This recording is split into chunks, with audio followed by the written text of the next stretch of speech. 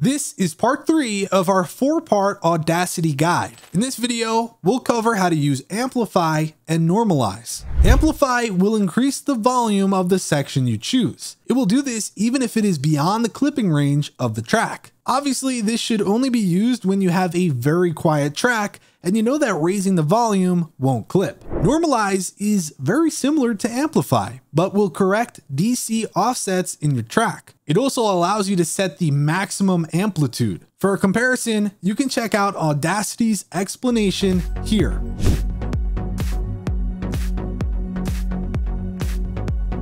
Amplify's increase or reduction is great when you need to spot edit. When you want to change a certain part of your track's volume, you just highlight that section, go to Effect, and Amplify. Then choose the amount you want to amp it up or down in decibels. One thing to note is that if the OK button goes gray, that means that your audio will be clipping. If you really wanted to, you could check Allow Clipping and click OK, but this is warning you that your audio is going to actually distort. So find that sweet spot where the OK button is accessible. In this situation, my audio is extremely low, so amplifying it 20.1 decibels seems to do the job. Let's take a listen. This is me talking pretty low, and I definitely think the audio should be louder. And just as a reference, here's how it sounded before.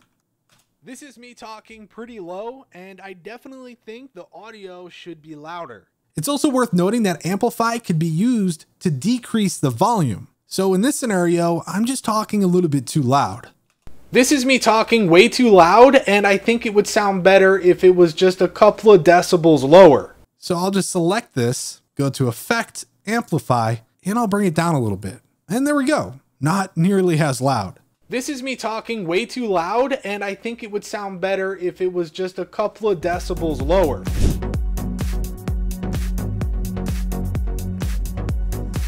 For many of you, you'll be using loudness normalization the most. In many cases, it's the simplest and easiest way to get multiple tracks to be the same loudness. This is done in LUFS or LUFs, aka loudness units relative to full scale. And you want to aim for between -16 and -20 LUFs. According to the Audio Engineers Society. There is no hard and fast rule, but for years, the standard was -16 LUFs for podcasts, so that's what we're gonna do here. First of all, select the tracks that you want to normalize to the same volume, and then go to Effect, Loudness Normalization. Then choose to set the desired level to -16 LUFs.